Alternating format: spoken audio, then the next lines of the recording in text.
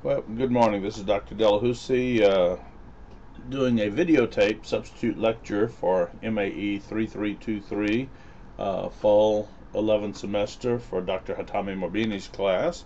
I was scheduled to do this lecture live in class this morning, but I had a slight emergency come up, but that's not the real reason. I just plumb forgot. So I apologize for having you come to a very early class and getting nothing out of it. This video lecture will be the substitute, and I will see you Wednesday in class time at 8:30. You have been talking about Chapter 5, which is failures resulting from static loading, which is basically one-time loading that might cause failure of the part. And so you have been looking at the various failure theories, and I think maybe you completed the failure theories for static loading of ductile materials.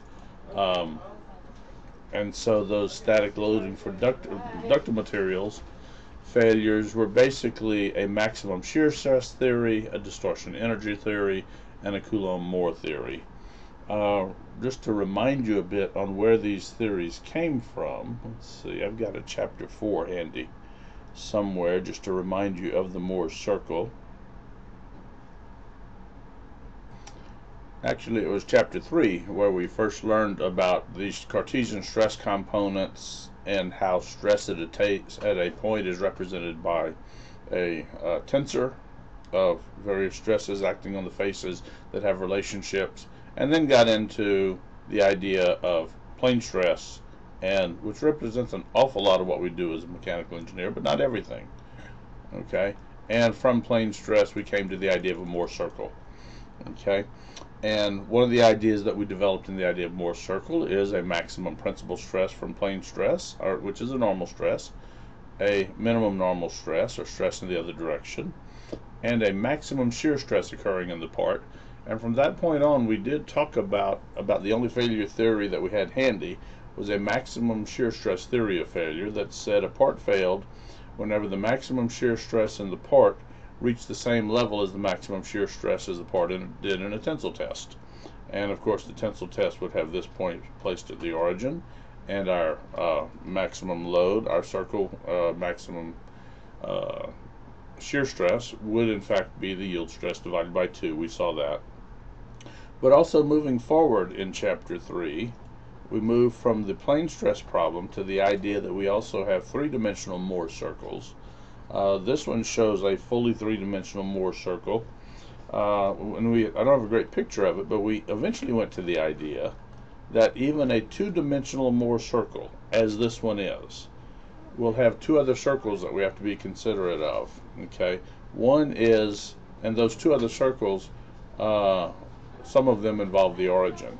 If I have both points on my original data to the right of the origin, then my Moore circle may not cross the origin.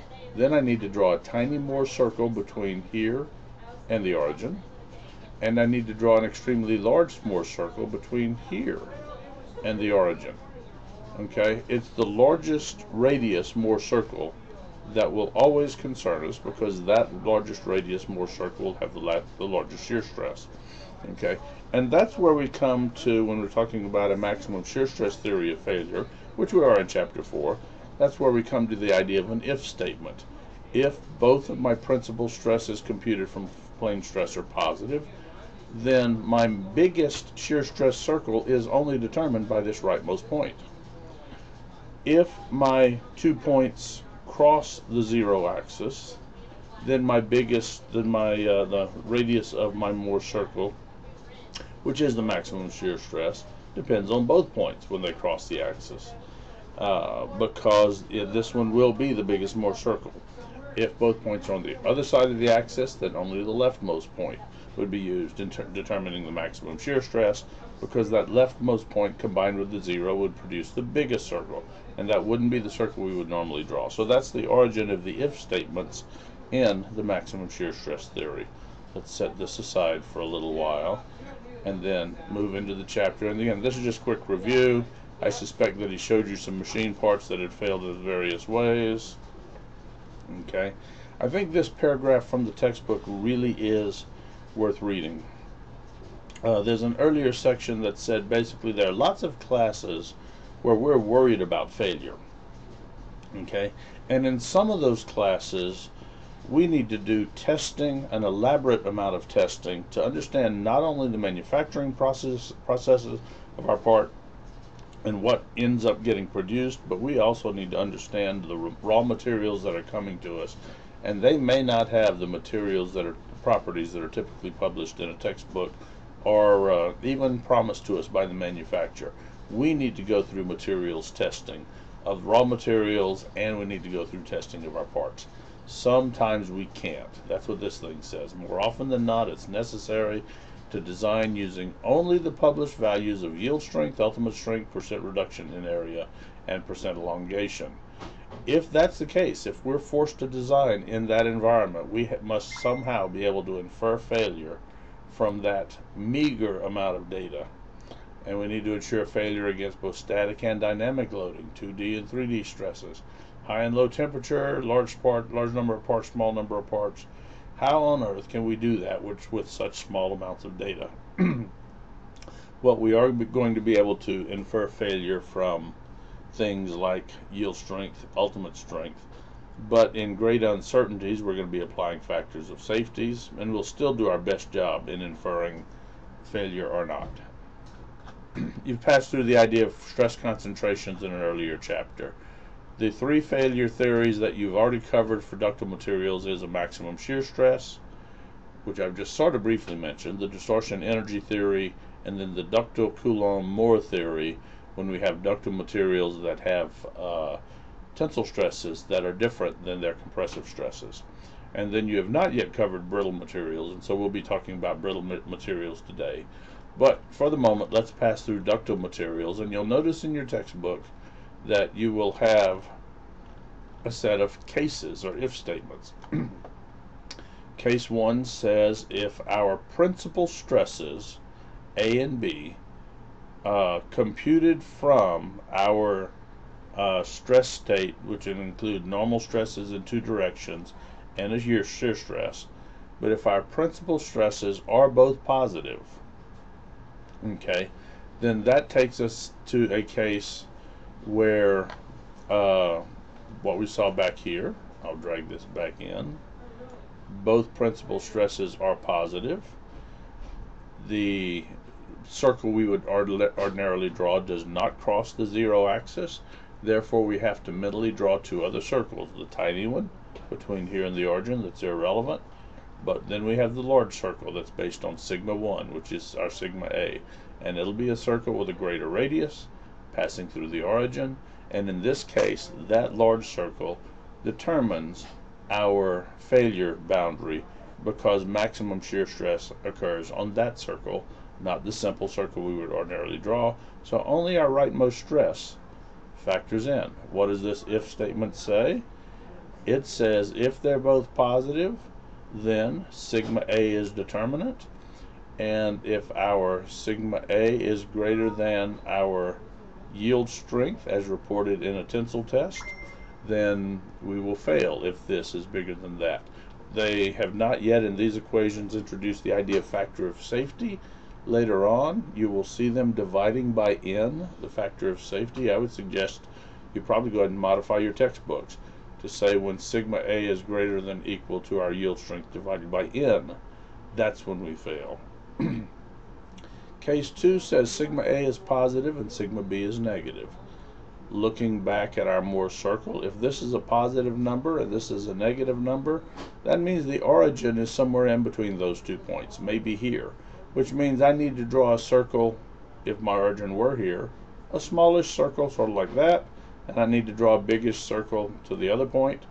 But in any case, the Moore circle I would ordinarily draw for plane stress is in fact the longest circle, and so the radius of this circle, which is shown right here on the Moore circle picture, the radius of the circle certainly depends on sigma A and sigma B, both of them when we cross the origin.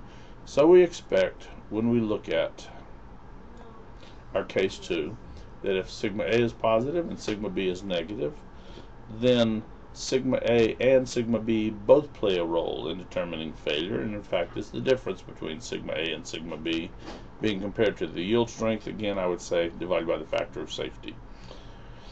Finally, if they're both negative, then my origin is over here somewhere, and my plane stress circle does not cross the origin, then I have to worry about that largest circle which goes through the origin and through the leftmost point. And only that largest circle is determinant for our maximum shear stress. None of the smaller circles matter. And in that case, then only the leftmost point is determinant in failure. This says if they're both compressive and sigma B is the most compressive stress, then our sigma B being more compressive, meaning to the left of our negative yield, which would be our compressive yield, okay, or we again would divide by the factor of safety.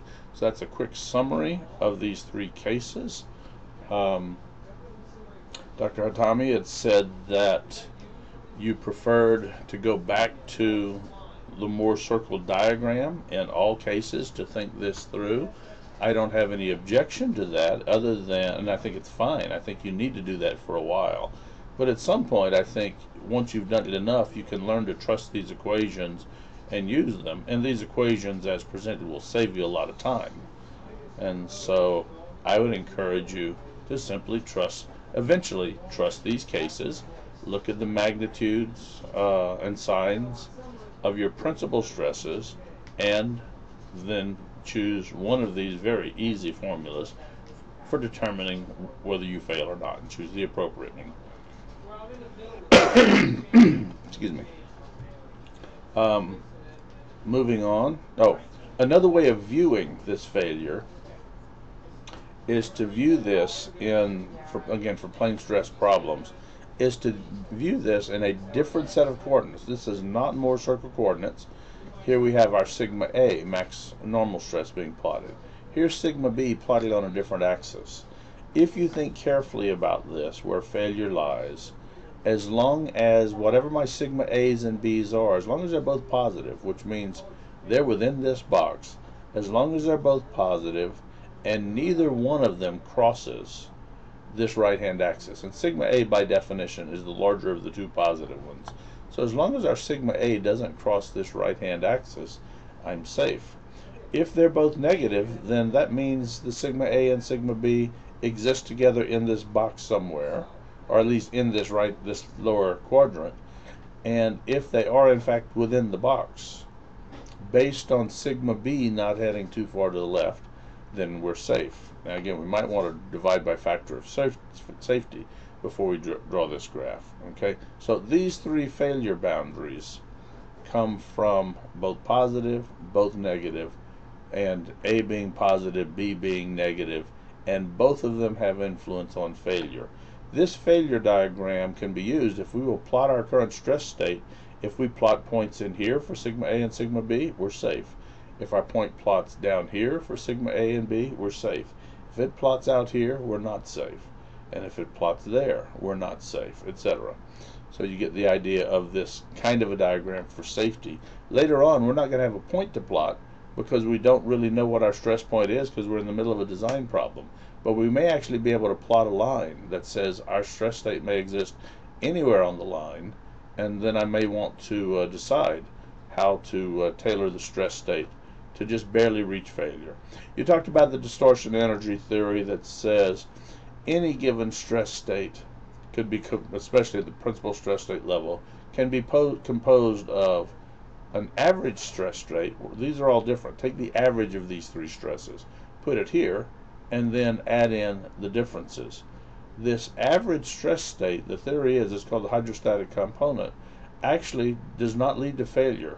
Okay, we can either compress or stretch this thing as long as we don't put any kind of shape distortion into it. As long as we keep the same shape, it appears we can compress or stretch this thing to radically different sizes, but it's only the shape changing components or the distortional components that cause failure. And what we're going to do is we're going to compute the total energy of the body due to the stress state.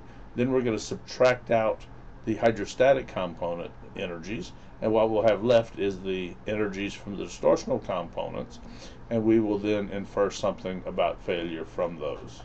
That's the distortion energy theory, okay, or also known as the von Mises-Hinkel theory. I'm going to skip the derivation, of course. You've already been through that. What's interesting about the final result is that if we look at the failure diagram that we saw earlier for maximum shear stress, you can see the straight lines of the maximum shear stress failure theory. Notice that the distortion energy theory has similar shape, but is rounded. It's a nonlinear equation. But notice it's not terribly far away from the maximum shear stress theory, but it is a little bit larger. So the distortion energy theory is actually a little more generous in what it allows us to do with our materials before it asks us to decide that they have failed. The maximum distortion energy theory right here says this point on the graph succeeds, where the maximum shear stress theory would say, no, this point on the graph is a failure. That failure has already occurred. So you've seen the equations of distortion energy. You've seen examples of distortion energy. And let's see. And what's nice about distortion energy is there are no cases. It's just one big continuous smooth curve. And that really is incredibly nice that there's no if statement to deal with on the distortion energy cases. Now, in just a moment, the book is going to start referring to something called the load line. Okay? And these are going to be valuable in Chapter 5, and they're going to be incredibly valuable in Chapter 6 when we start looking at the fatigue diagrams. Okay, what is a load line? A load line says I have a structure, and I really don't know what load I can apply, what force I can apply to the structure, or what set of forces I can apply to the structure. But I do know that if I were to try different forces, my stress point would move along a certain line. Okay, and if all my forces go to 0, most of my load lines converge to the center of this thing, which is sigma A equals 0 and sigma B equals 0. There are other kinds of load lines where the loads that I'm worrying about go away, but we don't actually have stresses terminating at 0 for some of those load lines. We'll see that in the design of bolts when we're talking about fatigue later. But the vast majority of load lines in this chapter, and even in the fatigue chapter, will pass through the 0. So this thing basically says if the forces that I plan to apply to my part start at 0 and start growing, my stress state will follow this line, or my stress state will follow this line, or my stress state will follow that line. What's really nice about the load lines and understanding load lines and operating points is understanding that the intersection between my load line and the failure boundary of the diagram gives me an indication of how of the worst thing I can do to this part and still expect it to barely survive.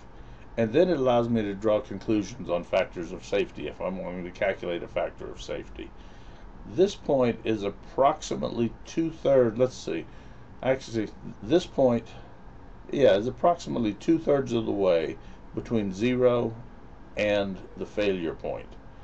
Okay, and so given that, I would say the factor of safety, this one I can estimate as, how long is this one? This is, let's say this is a length of 1.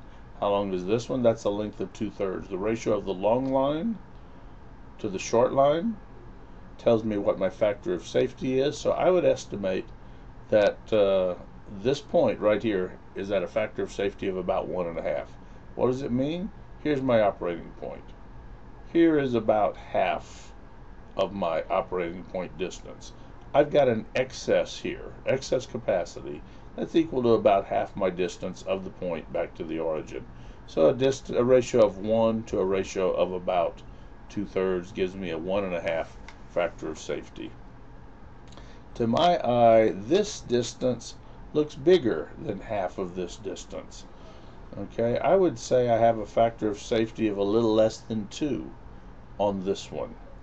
This one I'd say I have a factor of safety of somewhere around 0.8 or something, or sorry, 1 over 0.8. So maybe a factor of safety of about a 1.2, 1.3, more like 1.2 though. So load lines, Operating points and failure boundaries can be used very nicely as a picture to talk about factors of safeties, and that'll be very important again in the fatigue chapter. Finally, you've already covered the Coulomb-Moore theory for ductile materials, and for ductile materials, when we have different strengths in tension and compression, our Coulomb-Moore theory is very nice. I'm going to skip some of the development. You've already seen it. There are in fact 3 cases for this theory. This theory looks like this when we plot it in our sigma A, sigma B failure picture. And what we can see quite clearly on the diagram is this square region if we're in pure tension, the same square region if we're in pure compression, but typically our compressive yield stresses are much higher than our tensile yield stresses, so this is a much bigger box. And then our blending lines are no longer at an angle of 45 degrees, they're at whatever angle it takes to bring the box together. This represents our failure region. Obviously, if our stresses A and B are both positive, we have a failure format which is pretty much identical to the maximum shear stress theory. If both of our principal stresses are compressive, then we again have a maximum shear stress theory of failure, but we're using the compressive number rather than the tensile stress number. If we're in between, where one is positive, one is negative, then our Moore circle will require a blending, given that we're in between, and that blending comes from this equation right here. So both positive, only one stress is of significance. Both negative, only one stress is of significance. Blended together, both stresses and both strengths are of significance.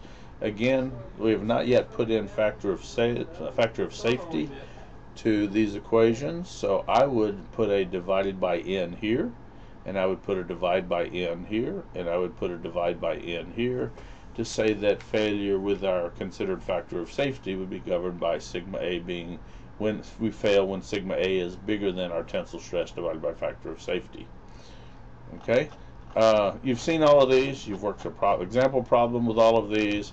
This is the summary of theories for this is a comparison of the 2 theories for ductile materials with data. You've seen this. You see how the maximum shear stress is very conservative. I don't see any points that are truly inside the maximum shear stress theory. We see that the distortion energy theory is a pretty good fit. It seems to be a pretty good mathematical fitting of the data of the equation to reality, but there are some points of failure that lie outside. There's some points of failure that lie inside. They don't always lie right on the boundary, and so if you want to be ultra conservative, you might use the maximum shear stress theory. If you're going to be using a factor of safety to account for some of these outliers, okay, in particular a failure point that maximum distortion energy says didn't fail or wouldn't fail, okay, that's not conservative, that's a little bit unsafe, then we'll use factors of safety to account for that. I will tell you that the distortion energy or von Mises-Hinkel theory is incredibly popular. It is embedded into lots and lots of design programs, structural analysis programs, and primarily because it is so easy to use. It's an equation that doesn't have any if statements, which makes it very easy to use. You've already seen these examples, and so finally what we're going to do is jump to brittle materials. Okay, and so in jumping over to brittle materials, we'll first start off with a maximum normal stress theory that simply says whatever our maximum normal stress is, whether we exceed the tensile stress with our sigma 1 or exceed our compressive stress with sigma 3, either of those causes failure. Okay, the maximum normal stress theory of failure with the sigma A, sigma B diagram would look like this. Again, we see potential load lines. Okay, notice one big change when we go from our ductile materials to brittle materials. That is, our axes, our limits involve ultimate tensile strengths, ultimate compressive strengths, not yield. Okay, we're not going to have a nice yield warning for these brittle materials. Okay, and again, the idea of load lines will be coming up again.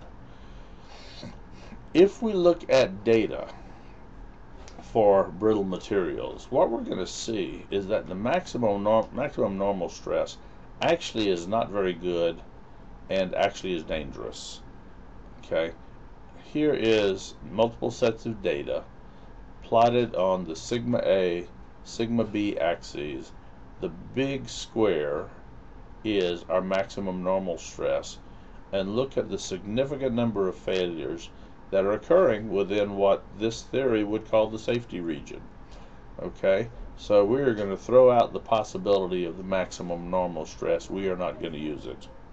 Okay, and then we're going to turn to, and you can already see them on the picture, we're going to turn to a theory called the modified Moore theory, and then we're going to turn to a theory called the brittle Coulomb-Moore theory.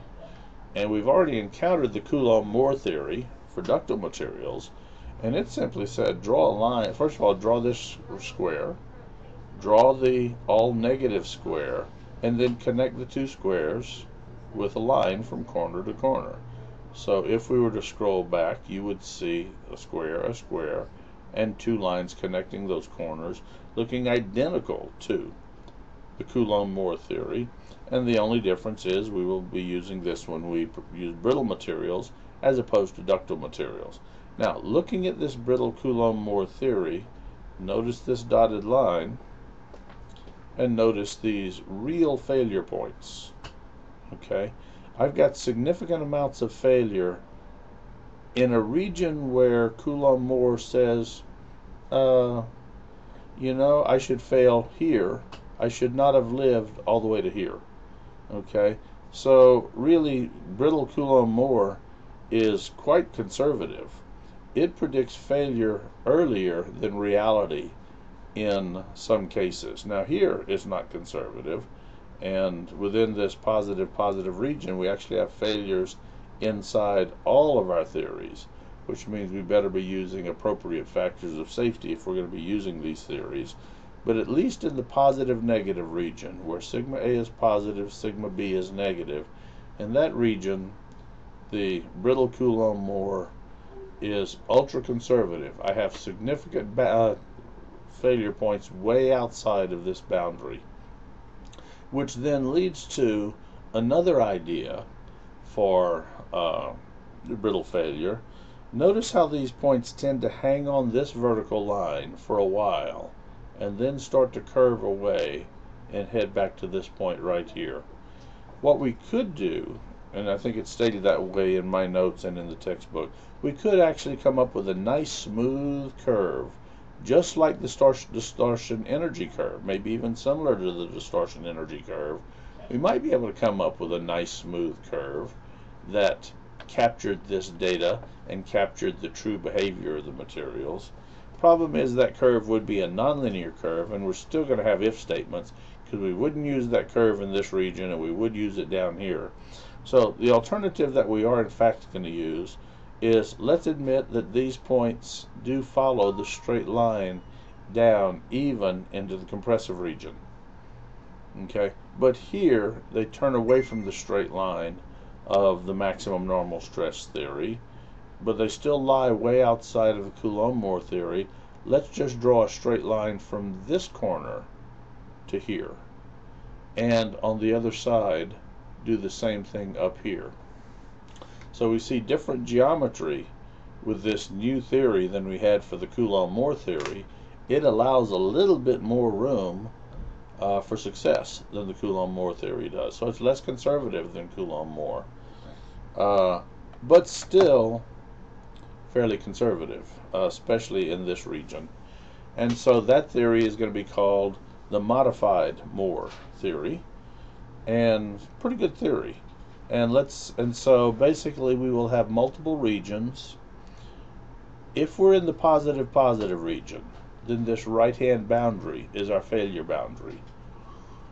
If we're in the positive negative region, but the slope of our load line is, imagine this 45-degree line going to here.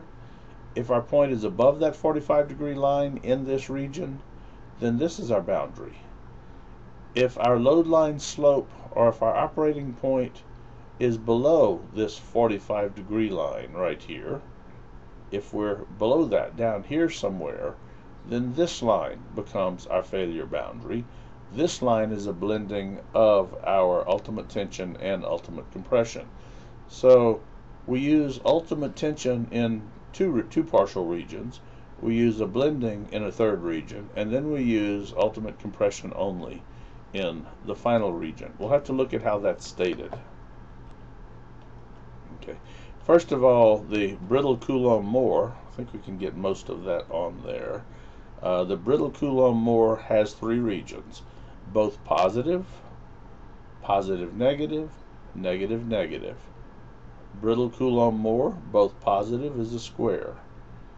Both one positive, one negative is this dotted line. Both negative is our ultimate tensile in compression. Our three cases, and in our positive case, only the rightmost boundary matters. In our all compressive case, only the bottom boundary matters.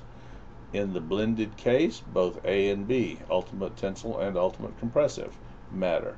Notice they have now divided ultimate tensile by factor of safety. Should have done that earlier part of the chapter as well, but they didn't. Modified Moore, be careful in reading this set of equations, but they are still very simple. Okay, and I would put the word OR right here in big letters, OR. Okay, this says if sigma A and B are both positive, then use this equation. Or if one's positive, one's negative, but our slope of the B over A line is greater than 1, okay, sorry, I jumped. If this is true or this is true, use this simple statement. So put the word or right here. Okay, so if they're both positive, use this. If one's positive, one's negative, but my slope is low, less than 1. My slope less than 1 meaning the slope angle less than 45 degrees. We'll go back and look at that. Then I'm still going to use just the ultimate tensile boundary. If I'm in pure compression, both A and B are compressive, then I've got a very simple case as well. The only remaining case is if one's positive, A is positive, B is in compression or negative, and the slope of my load line has exceeded a slope of 1 or a slope angle of 45 degrees, then I use the blended formula. Looking back at the picture, for modified Moore, both positive, use the ultimate tensile stress boundary. Where my mouse is right now, A is positive, B is negative, but my slope of my load line is less than 45 degrees because my load line is not passing through that point. That's the 45-degree load line. So up in this region, I'm still going to bump up against the right-hand boundary. Only when I go below this 45-degree diagonal line into this region, this triangular region below the 45, and this region, when my operating points are below this 45-degree line inside that triangle, then I use the blended boundary, which blends together both the ultimate tensile and the ultimate compression. And that's what these equations say for me. So again, I would get used to reading these equations. Do notice that they put in the factors of safety now. Okay, so let me see. I was asked to look at which examples. Let me go double check that.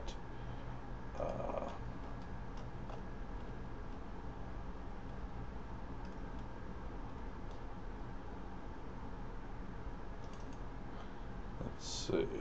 Yes, example 5.5 and part E of problem 5.19 is what I've been asked to look at.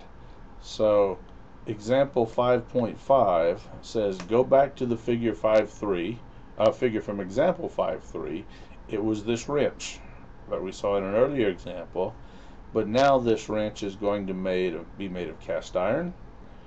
Okay, let's see. What are we asked to find? Find the force by using either of these two failures. So since I don't know the force, I can't calculate stresses. Okay, but by knowing force, I can draw some load lines. We'll see if I actually put it together that way in just a moment.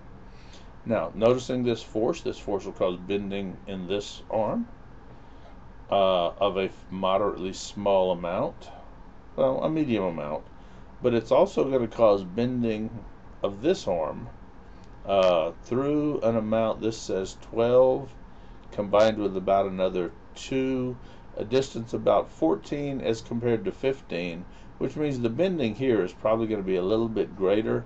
But in addition to bending, at this point I have significant torsion. And it is quite clear to me that when you put together both the bending and the torsion stresses in a Mohr circle way or a distortion energy way, or for a brittle material using our failure theories, this is going to be the failure part that has both bending and torsion that I'm going to have to deal with. So we are assuming that this lever is strong enough and it's not part of the problem. We have a grade 30 cast iron and it is brittle. Okay, and since it's brittle, stress concentration factors are going to be set to 1. Why? Because we said for brittle materials or for cast iron, it has such stress concentrations built into the material itself that its properties take care of the stress concentrations. If we had other brittle materials, not cast iron, then we would indeed have to bring in our stress concentration factors.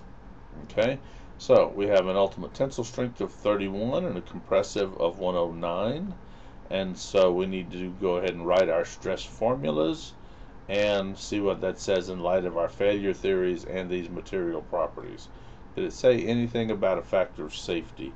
Haven't seen that yet. It might have been in the other problem. So our nominal stresses were going to be a bending stress, MC over I, that stress concentration set to 1. Okay, and I don't know F, but my sigma X is 142.6 times F.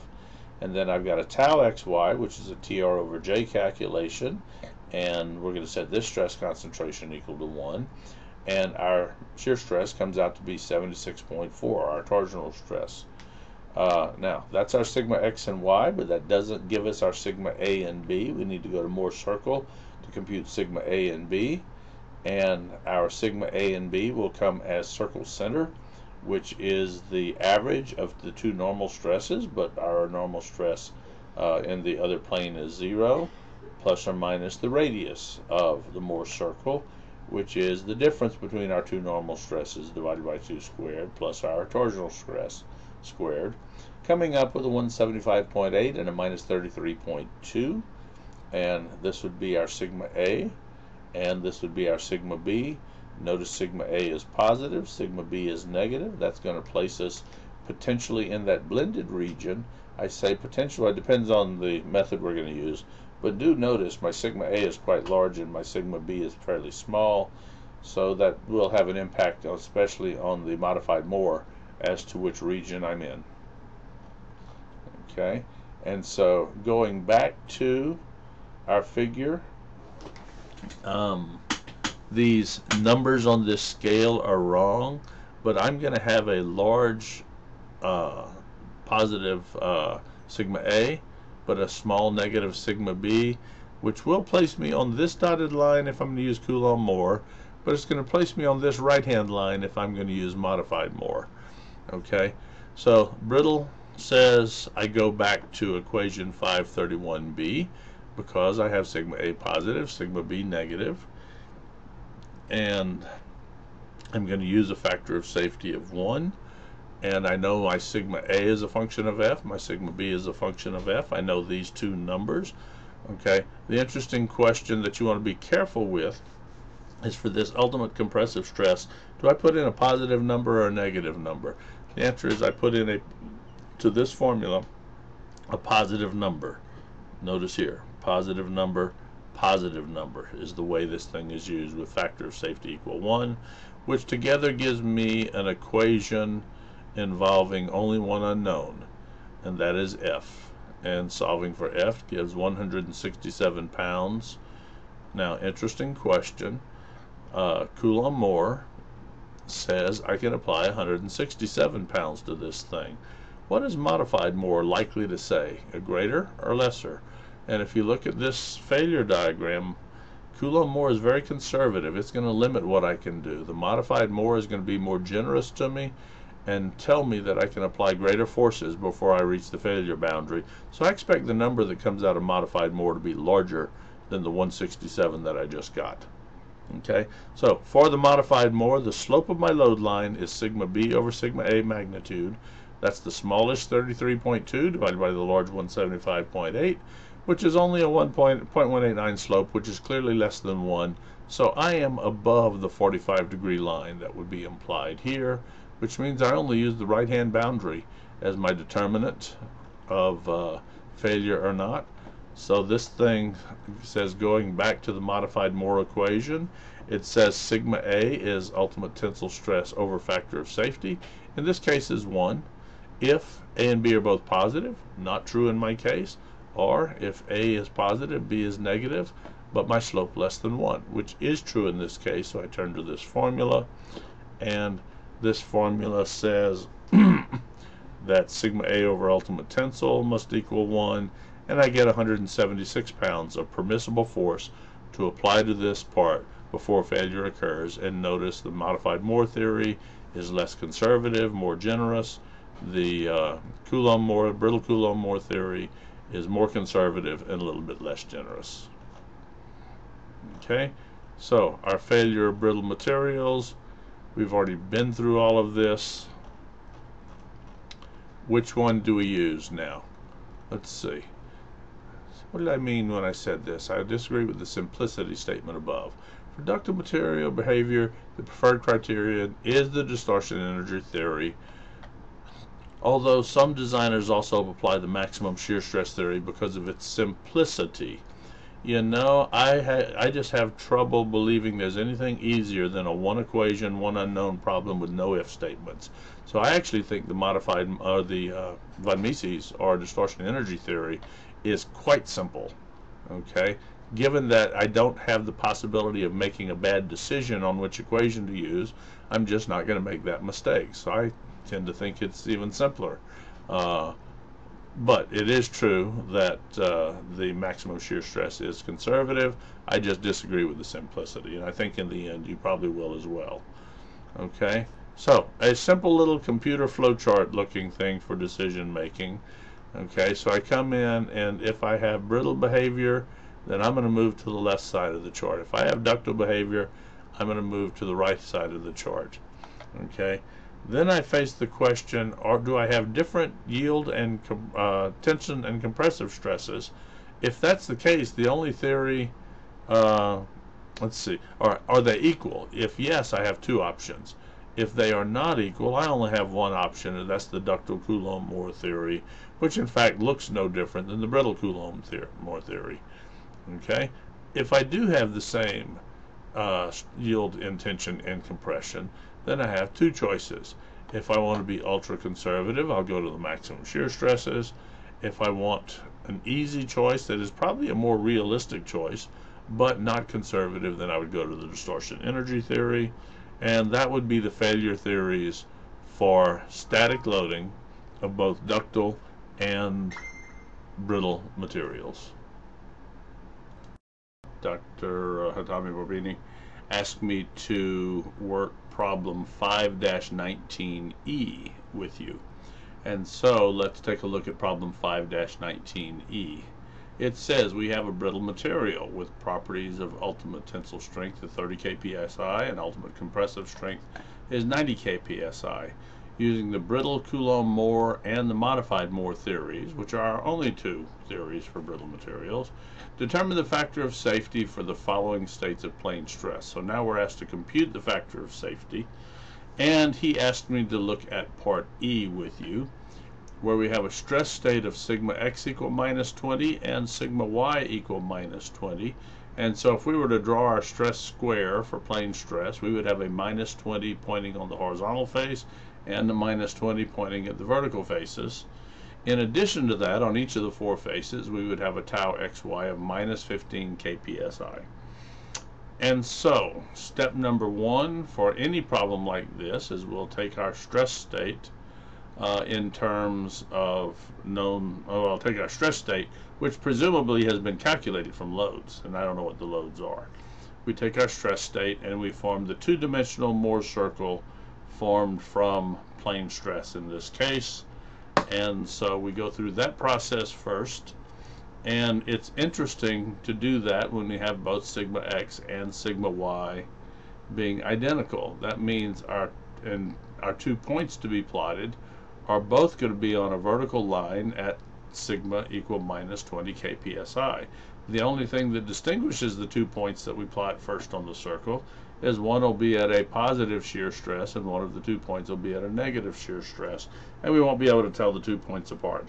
And so we'll have an interesting start to the Mohr circle line, but just inferring from what I've already said, of course, the radius of the Mohr circle is going to be this 15. Okay, since the sigma x and the sigma y are plotted at exactly the same point, we'll have points at x equal minus 20, y equal minus 15, and we'll have a point at x equal minus 20, y equal positive 15. A circle centered at x equal minus 20 having a radius of 15. Well, that Mohr circle in my head, we'll look at the numbers in just a second, but that Mohr circle in my head says the circle center at minus 20 going plus or minus 15 will take us to a minus 5 and a minus 35. Let's go look at the numbers.